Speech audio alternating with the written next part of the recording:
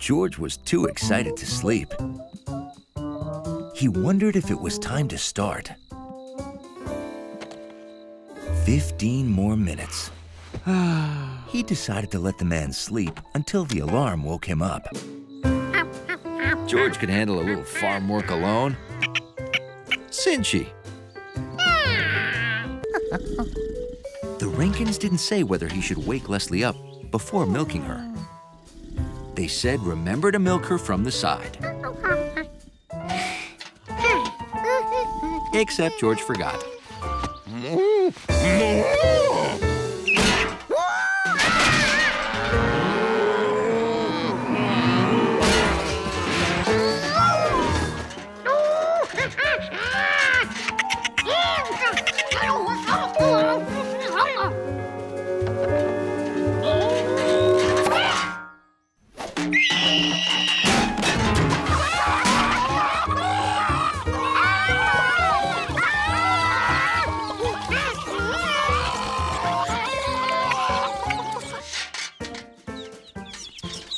One, two, three, four, five.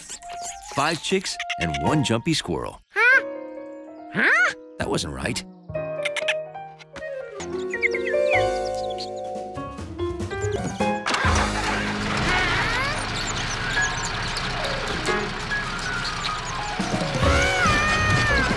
George had seen Mrs. Rankins drive the tractor, but how did she turn it off?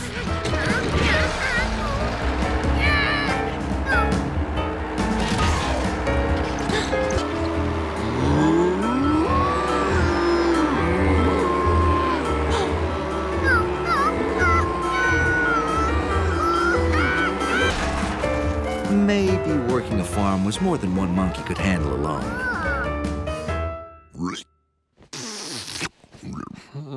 George, cut it out. Oh, hi, Mike. Mike? How did you get in here? The alarm's turned off? There's a pig in my bed. George! George, what are you... How did... Okay, just sit tight, okay?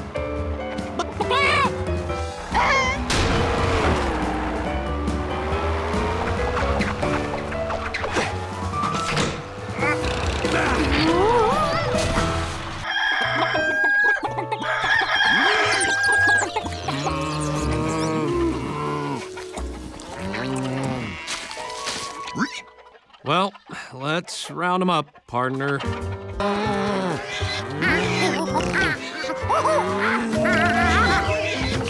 I don't know if you did that on purpose, George, but it worked.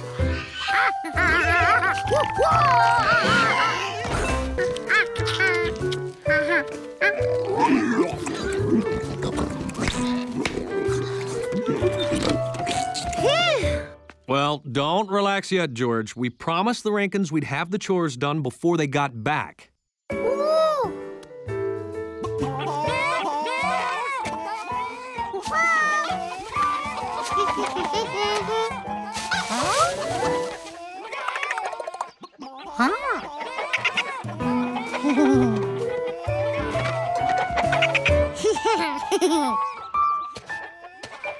That's a dozen eggs. 10 plus 2.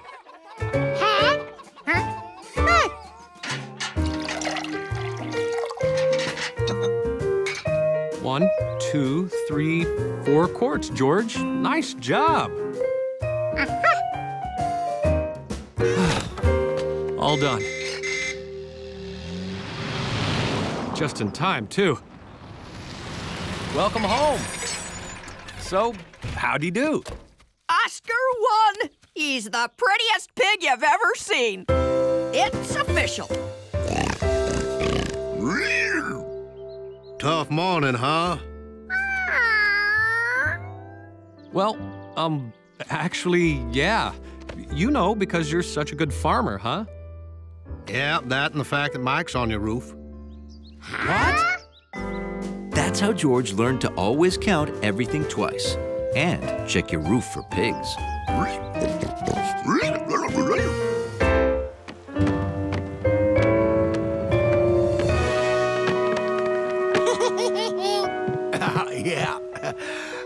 This supplies your air.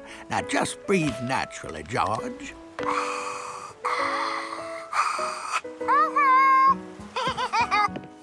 Your helmet contains a camera, microphone, and headphones.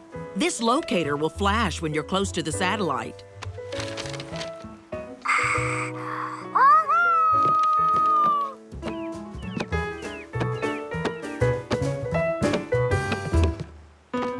Be a good little sea monkey.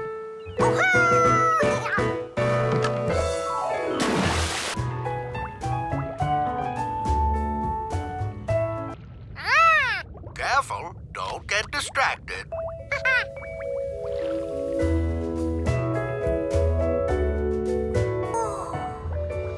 The reef's home to all kinds of sea life. Sort of like our big city is home to all kinds of people. What happened? George, can you hear us?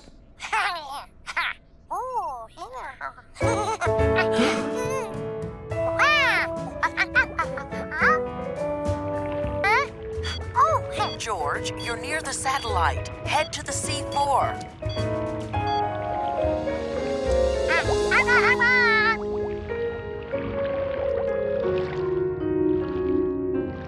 Can you see it?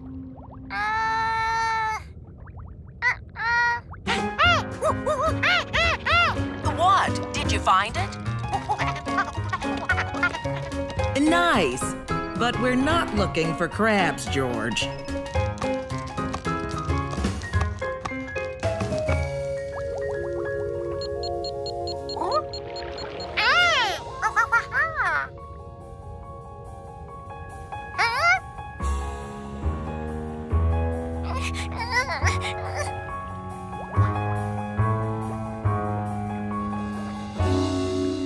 Are those sharks? Those are small reef sharks. They're not interested in monkeys. The coral reef supplies them with food.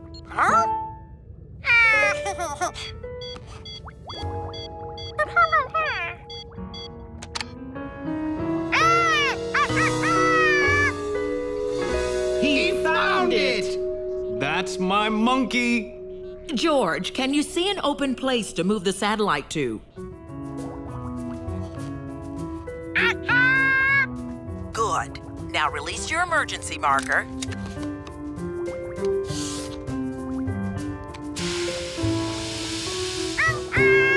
I'll fly over and drop you a line.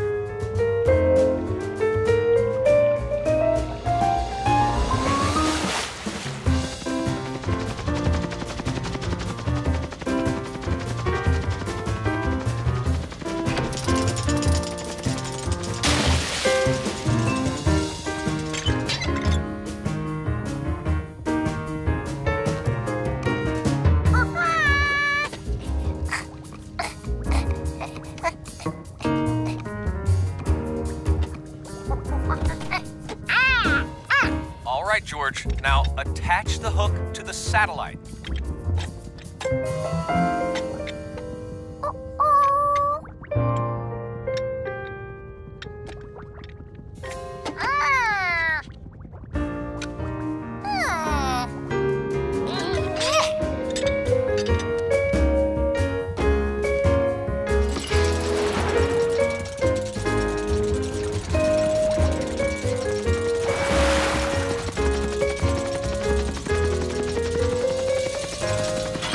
Bring you up one at a time, but this worked too.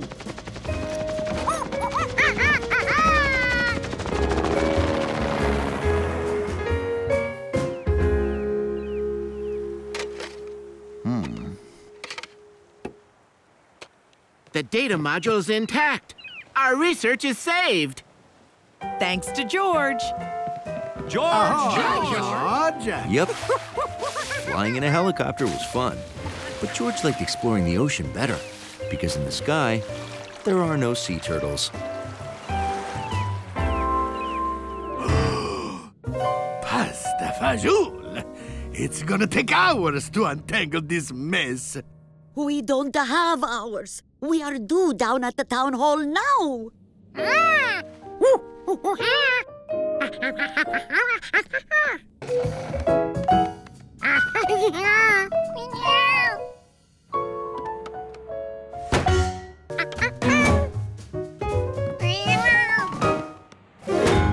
But so did George. Okay, George.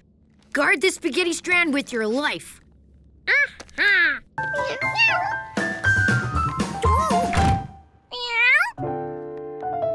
Hello, you have reached Bisgetti's. Please leave a tasty message. Steve, are you there? Pick up. I have an important question to ask. George wasn't sure if he should pick up the phone. Pick up the phone! So George picked up the phone. Oh, Steve, thank goodness you answered. We need for you to check on something for us, eh? Yeah, please go outside and tell me how tall the building next to our building is.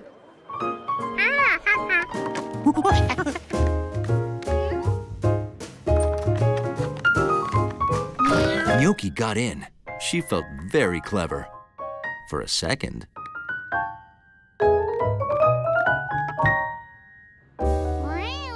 How was he going to do it?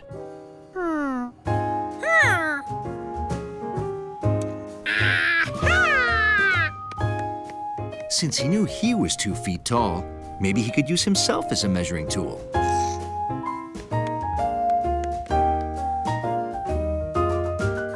Okay, that was one George. But how many Georges tall was the building? If only he had something like that measuring tape. Or why not that measuring tape? Hello, Steve? Do you have an answer for me?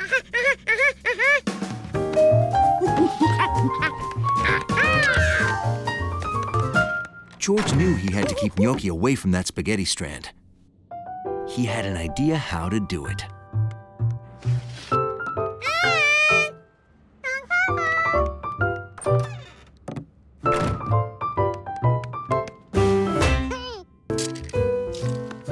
This was going great. 10 feet, 15 feet, 20 feet. Uh-oh. The tape measure was only 20 feet long, but the building was more than 20 feet tall. But how much more?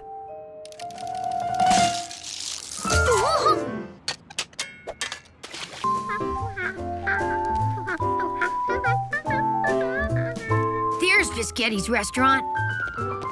And here's Chef Bisgetti's strand of spaghetti. I have got to get a picture of this.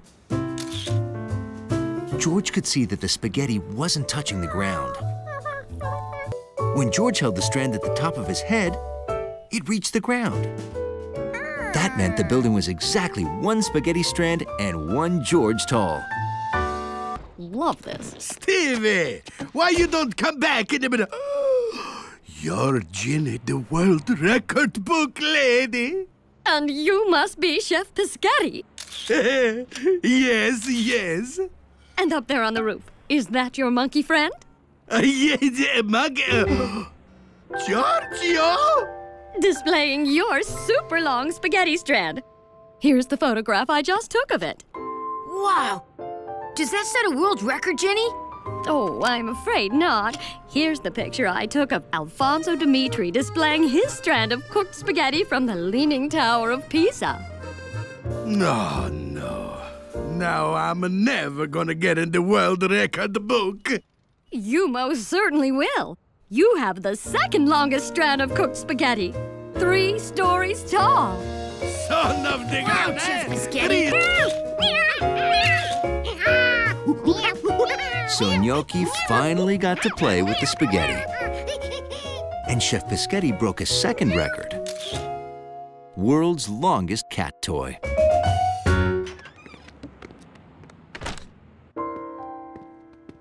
Huh. Oh, no. Another blackout? Nope. Watch this. Are we ready, Dr. Levitt? Ready?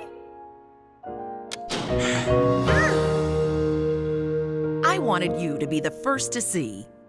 To see that the lights work? You just witnessed the first test of the solar panels I installed to power the museum. We're unveiling them at a party tonight. We're a solar museum. Wow. Usually, electricity is made far away and sent in on wires, but now the museum makes its own power. Solar panels turn the sun's rays into electricity, which is then stored in these batteries. And they get all their power from the sun. George never knew the sun could charge batteries. A remote control spaceship is the perfect hot weather toy.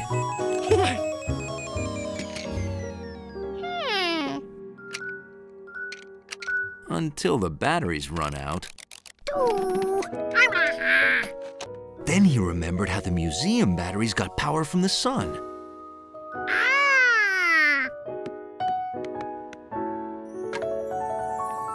So why not let the sun charge up his batteries too? There was something else with batteries that needed charging. George, have you seen the phone? It's outside. It should be on its charger.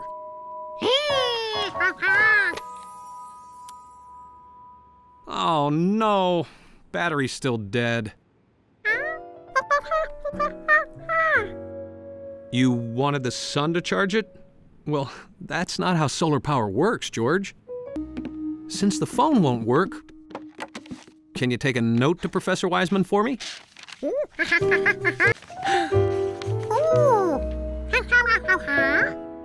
Oh, those are solar panels. They convert the sun's rays to electric power, remember? George forgot about solar panels.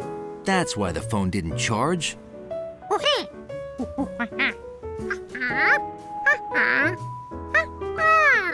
Right!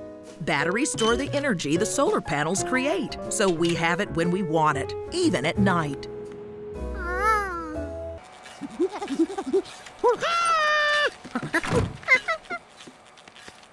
Thanks, George. 5 o'clock. If I put it in the oven right now, it'll be ready in plenty of time. Oh, another blackout. George, the oven's electric. My lasagna won't cook. I'd better warn Professor Wiseman we may be late. Or worse, lasagna-less. Where did I leave it now?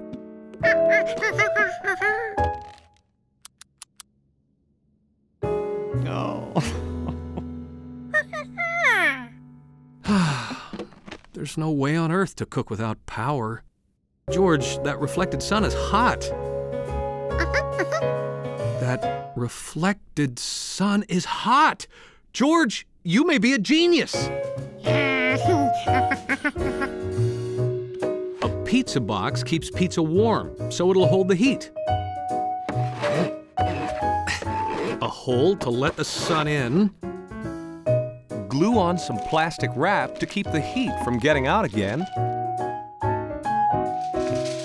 And shiny aluminum foil to direct the sun's heat into the box.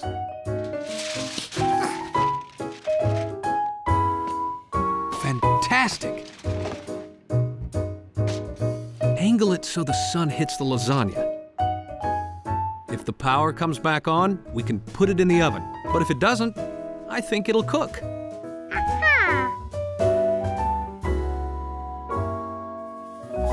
Hours later, guests arrived at the museum, which was the only building in the whole city with electricity. How do you have lights and air conditioning? The whole city is without electricity. The museum is now solar-powered. Blackouts can't affect us. I'm sorry. Our power has been out all afternoon. I couldn't make dessert. I know. Poor Dr. Levitt won't have her favorite birthday things. Excuse me, Chef. Monkey finger.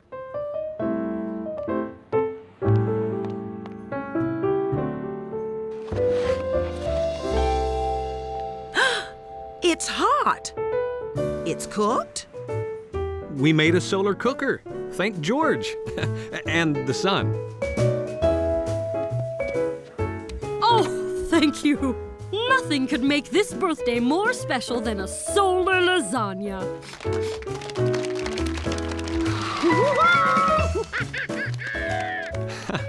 That was nice of you to teach him to drive the solar car. I thought you taught him. George! George! George! Come back with that expensive piece of car! George was in the country, where things were much, much cooler. Oh, whoa! You call that a cannonball?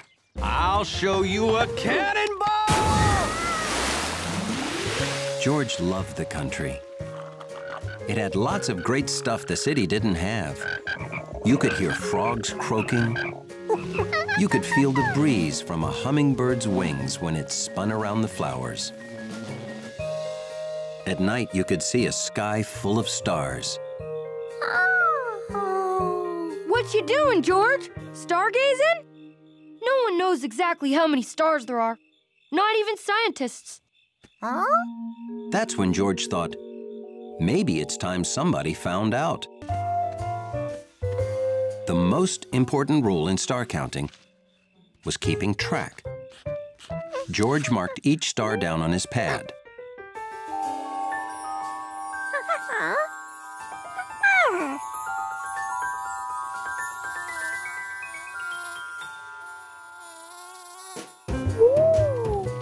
The two most important rules in star counting were knowing the difference between stars and lightning bugs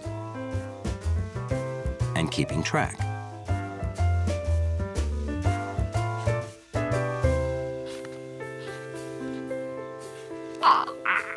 Third rule,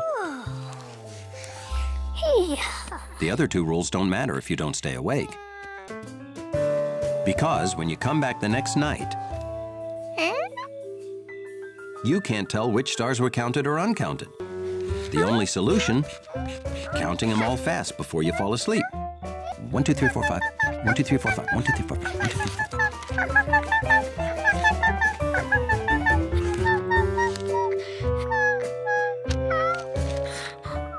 5. There had to be a way to count stars and go to sleep too. He just had to figure it out.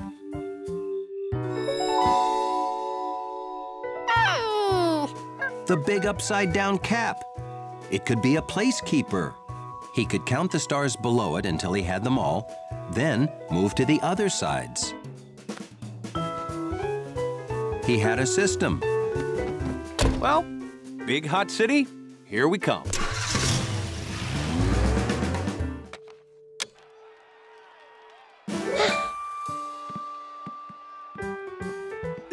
We can't turn it on, George.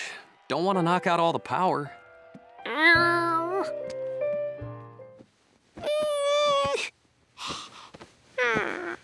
George was too hot to sleep. The one time he could have stayed awake, and there weren't any stars to count.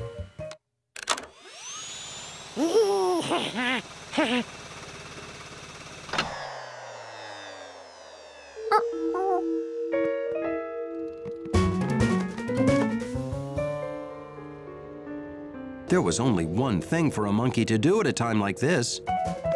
Hide. George? George? The power's out.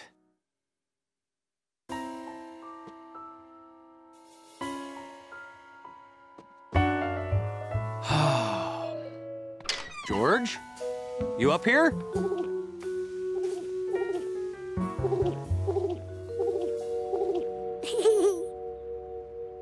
Uh-huh. Hi, compass. George tried to tell the man with the yellow hat how sorry he was for wrecking the city's electricity.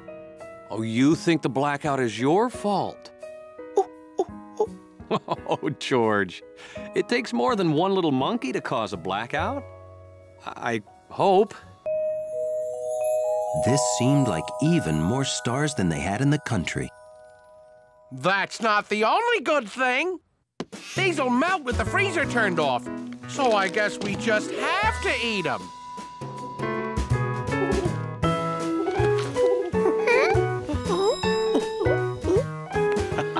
You found the Big Dipper. George settled in for a good, long, relaxing star count.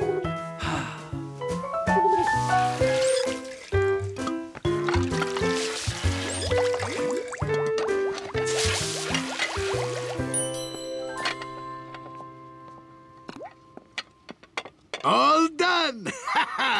Thank you so much. Grazie.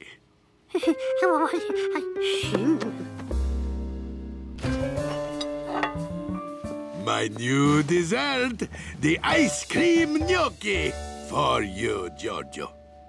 Consider it the Helpful Monkey Award. My thank you for a job well done. This plate of ice cream was George's first trophy. A trophy is a reward for doing something well.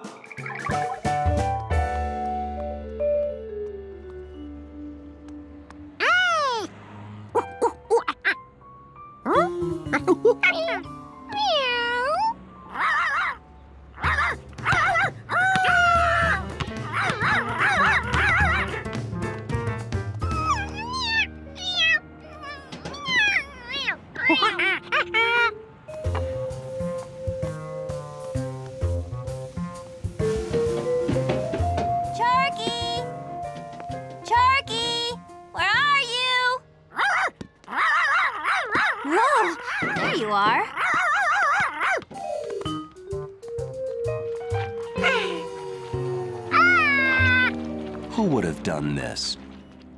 It's just mean to melt a guy's Helpful Monkey Award. Giorgio, what did you do?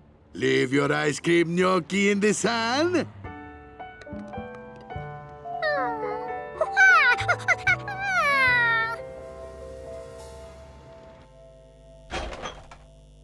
Well, maybe I can still use it for something.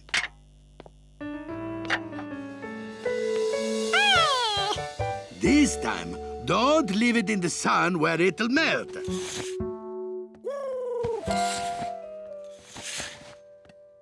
Now there was no sun to melt it. All George had to do was wait for the man with the yellow hat to come home. A lobby leaf. Luckily, George had time to clean it off, so it would be perfect when the man with the yellow hat saw it.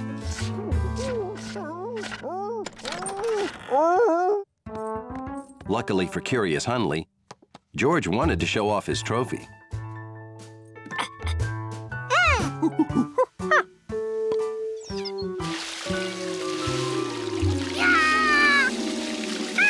It didn't make sense. There was no sun. He didn't drop it. You ran water on it. Oh, that's gonna make it melt too. Yeah, right. But this is the last one. No sun, no dropping, and no washing it.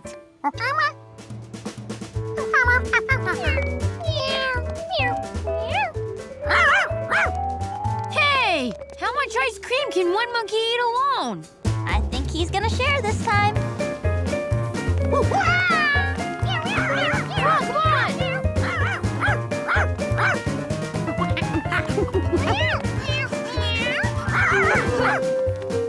You're sure eating a lot of ice cream, George. Wait up! Oh, it's a party.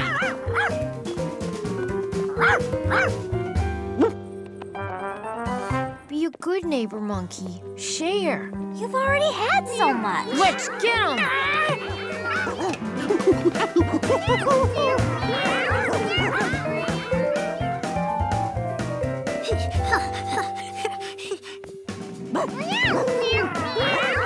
We got him!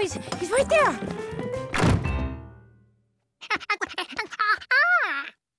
Trophies?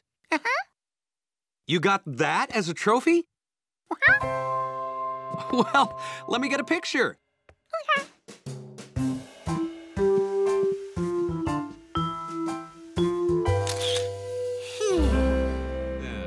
Hey, George, would you like a subway map as a souvenir of your first ride? Okay, wait here. I'll be right back.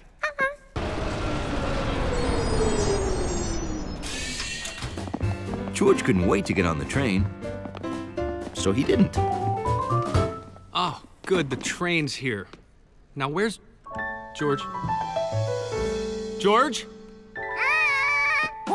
Wait, here you go. George, I'm out. Wait, my monkey's on the train. George, Get off at the next station and wait for me there.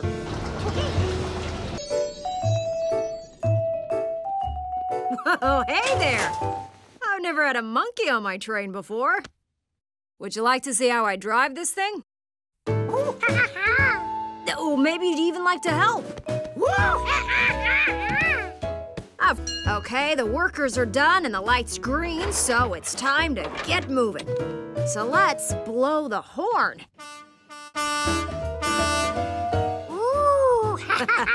Now move the lever forward, easy, and get this train a-rolling.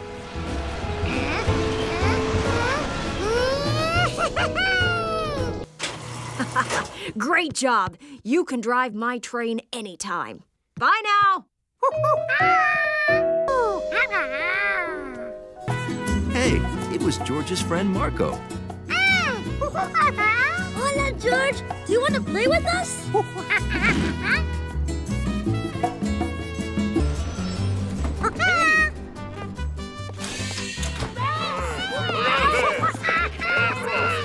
George! Excuse me, pardon me. Oh. Hey! George, I'll wait for you at the next stop, Petite Paris. Don't worry. George was confused. He heard the rumbling and the screeching. So where was the train?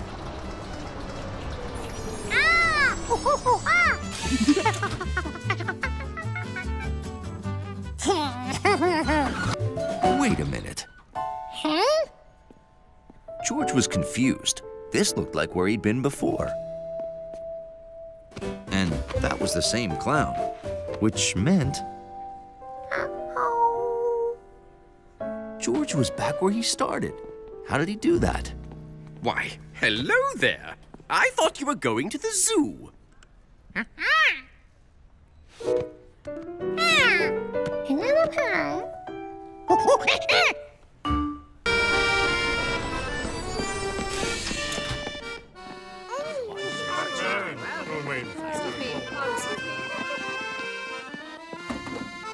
I don't understand.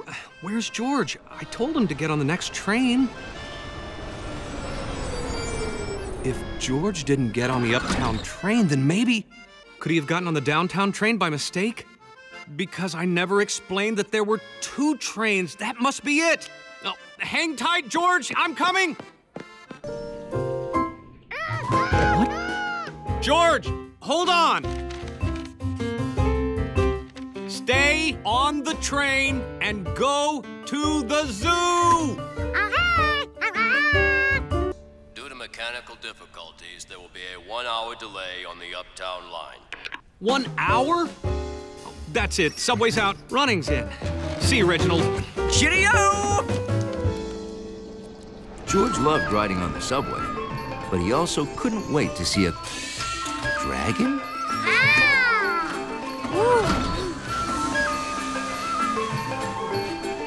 Not only did George see a dragon on his way to the zoo, he also saw an Italian opera singer, some Russian dancers,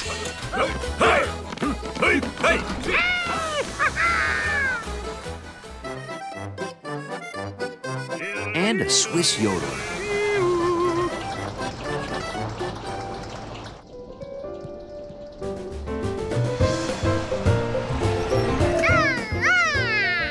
Finally, George had arrived at the zoo.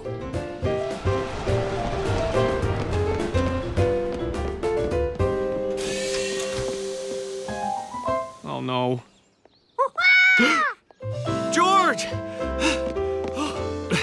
You made it, George. All by yourself. And Faster than I did. Now, let's hurry and get over to the zoo because I think they... Close at 4 p.m. Sorry. Oh, but it took us all day to get here, and we really wanted to see the Komodo dragon. Isn't there anything you can do? Well, nothing wrong with a monkey in a zoo, I suppose. Thank you. So why did it take you all day to get here? It's a long story. Ah, well, little advice. Next time, take the subway. It's faster.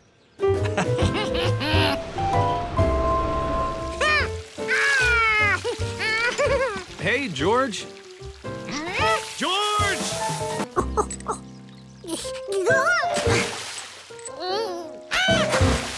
How about taking a bath to wash all that mud off? George was puzzled. Did the bathtub run out of water? Hey, George, I'm not getting any water downstairs. How about you? I'd better call Mr. Quint. So, how's it look, Mr. Quint? Did our well run dry? Oh, no. Just a broken pump. You got plenty of water down there. Huh? Yeah. Now, this here is your house. That's the water. And to get to it, all you have to do is dig a well. Yep, a well. See, a well is just a hole in the ground that's deep enough to reach water. And a pump, like that one there, suctions the water up and out. That's sort of like the way you're using that straw. Every time you suck on it, you're pulling the orange juice up out of your glass. Well, your house won't be seeing water for a few more days, I'm afraid. I have to order you a new pump. A few days? Well, I guess that means we're going back to the city, George. Some of us still need a bath.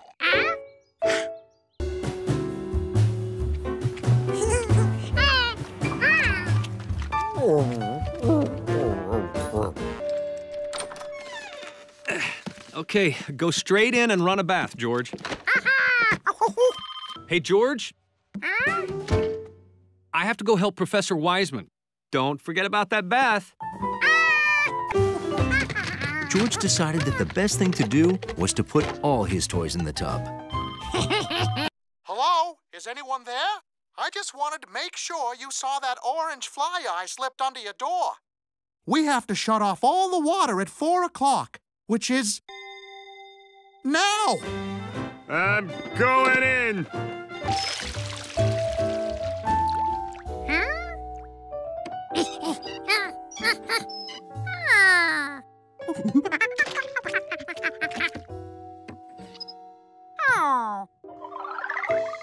Yep, to get to water, all you have to do is dig a well.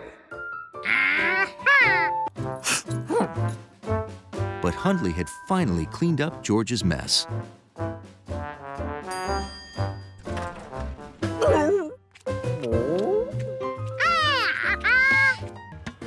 George remembered that a well didn't need to be wide, it just needed to be deep.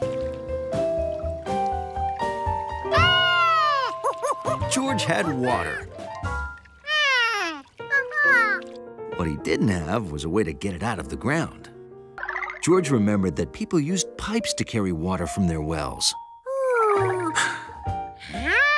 So that's what George needed, a very long pipe.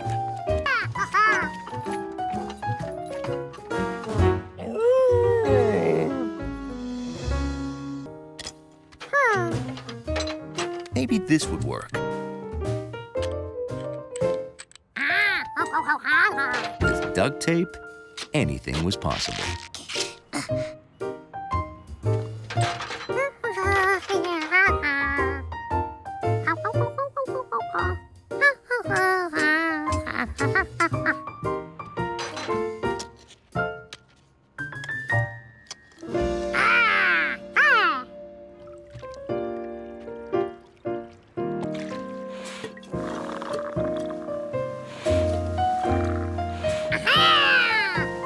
It worked. The water was going up the straw. this rate, George would have his bathtub filled in no time.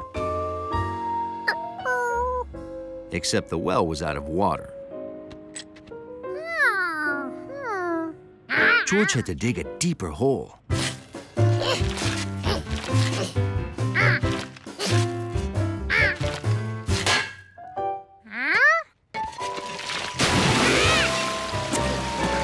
George had struck a mother lode of water.